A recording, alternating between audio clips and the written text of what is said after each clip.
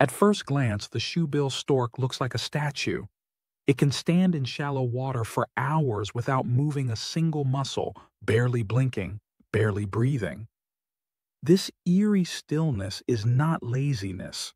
It is a perfectly tuned hunting strategy. Shoebill storks live in swamps and wetlands where fish hide among thick plants and muddy water.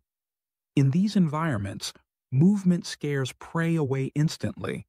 To succeed, the shoebill does the opposite of most predators. It becomes invisible by doing nothing. Their bodies are built for this kind of stillness.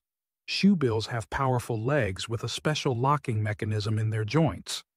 Once they settle into position, their muscles don't need to work constantly to keep them upright. This allows them to stand for long periods without fatigue. Their slow breathing also plays a role.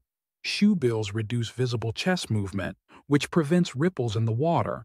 Even tiny vibrations can alert fish, so minimizing motion increases their chance of success.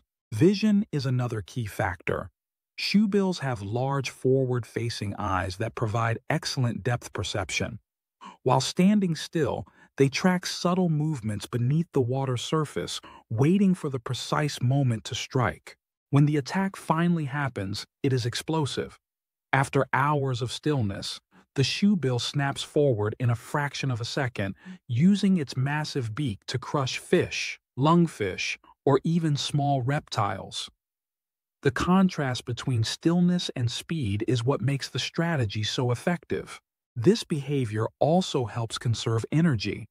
Wetland food sources can be unpredictable, and remaining motionless requires far less energy than active hunting.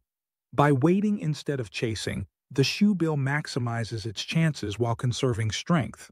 Even their social behavior supports this strategy. Shoebills are solitary birds.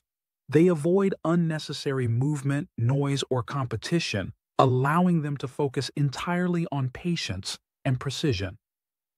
The shoebill stork survives by mastering the art of stillness. In a world where speed often means survival, this bird proves that sometimes the deadliest move is not moving at all. Like and subscribe for more curious science videos every day.